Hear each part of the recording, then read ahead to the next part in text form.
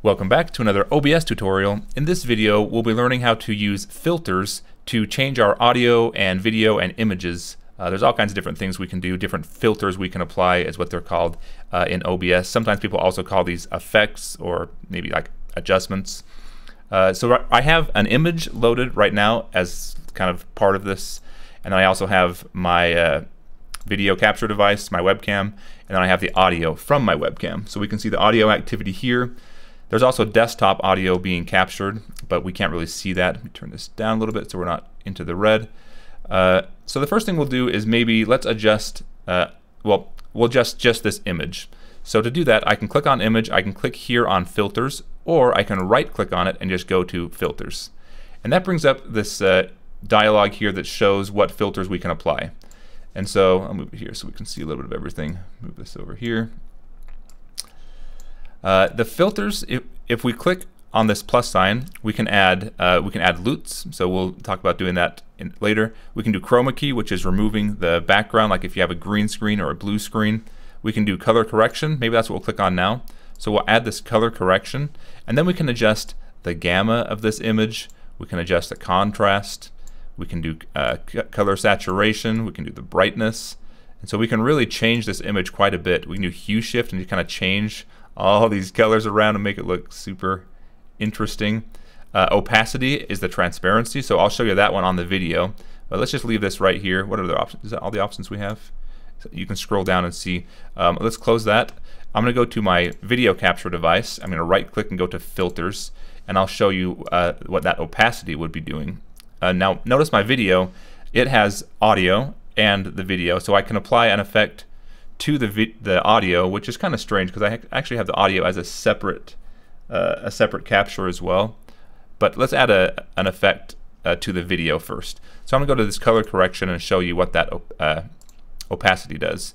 So I'm applying this color correction to each item, each different source. I did the image, and the things I applied to that image did not affect my video, notice.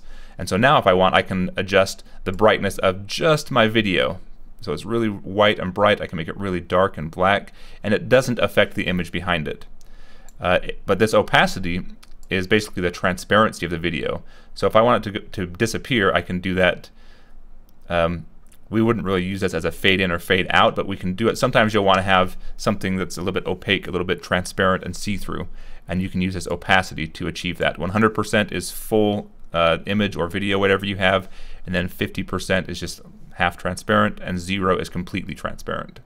So that's how that works. What other things do we have? If I right click and go back into filters, let's just see what else we have here. Oh, and also there's a little eye to the side of it. I'll show you that. So I can do this crop and pad is one that you'll want to do a lot. Crop lets you crop or cut part of your video. So if I don't want to have, if I want to make this a little bit different, I can come over here and just click this, and it starts cutting off the side of my video. I think I can use the scroll wheel also, or I could type in certain amounts. So if I go here, I can type in like 50, and it cuts off 50 pixels off the side. If I do 500, it cuts off, and there's just a tiny little strip of my video.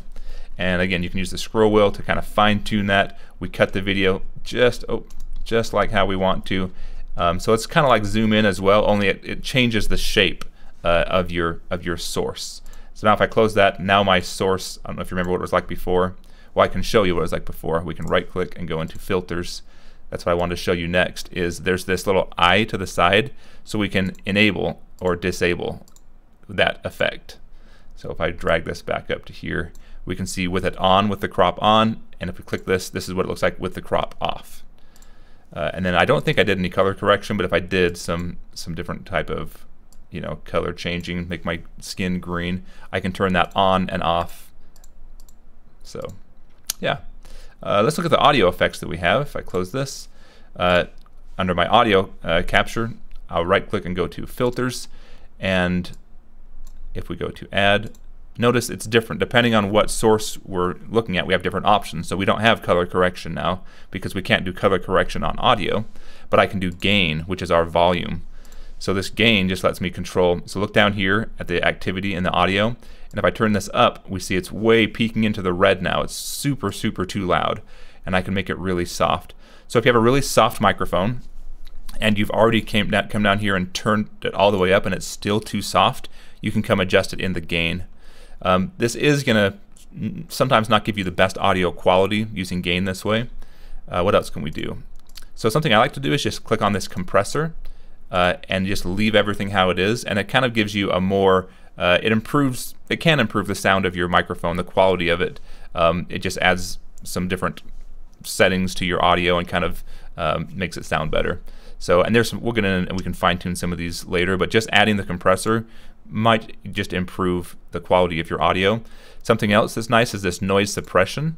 If you have like a fan or maybe buzzing lights or a sound happening in the background that's a constant sound, you can use this noise suppression to cut out certain background noise.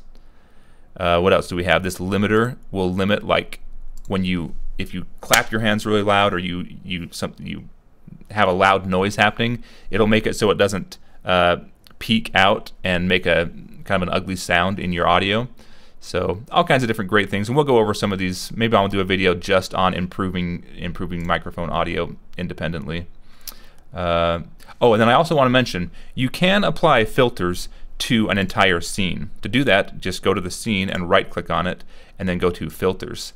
And now in this case, it will apply the filter to everything, the image and the video and anything happening in your scene. So to do that, we can do the color correction is kind of the easiest one just to illustrate what's happening.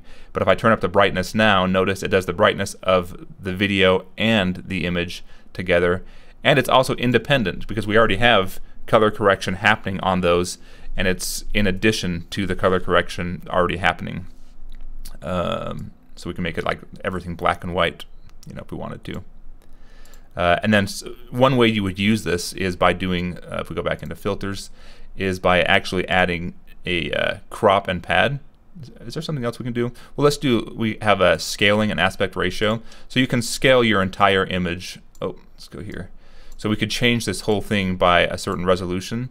So we could say make this kind of a 1-to-1 ratio, and it makes it more of a box. And then we could resize it if we want to. Or we could scale the whole thing down to like a 640 by 360. And so it makes it just it makes everything in that a certain size. So if you wanted to do a screen capture of multiple screens, or there's some different applications, times you might use this. But it's just good to know that you can apply filters to a scene. And then to get rid of the filter, we just go back into filters. We can either turn it off. Oh, I'm in audio filters now. Click on this, right click, go to filters. You can click on it and hit the minus key, and that will actually just remove it completely. Or like I said, you can turn it off by clicking the eyeball right here. Well, I hope this has been informative for you. Go ahead and leave your questions and comments below. Play with filters. It really adds a lot of more functionality to OBS, and believe it or not, a lot of people use OBS and they never even know that it has this functionality of filters. It's kind of like you can do some basic live video editing. A lot of things that people would do in post, they record a video, then they edit it in a video editor afterwards. Sometimes you can actually capture the live video how you want it without having to do post video editing because you're using these filters. So thanks so much for watching. Leave your questions or comments below if you have any, and I look forward to catching you in the next video.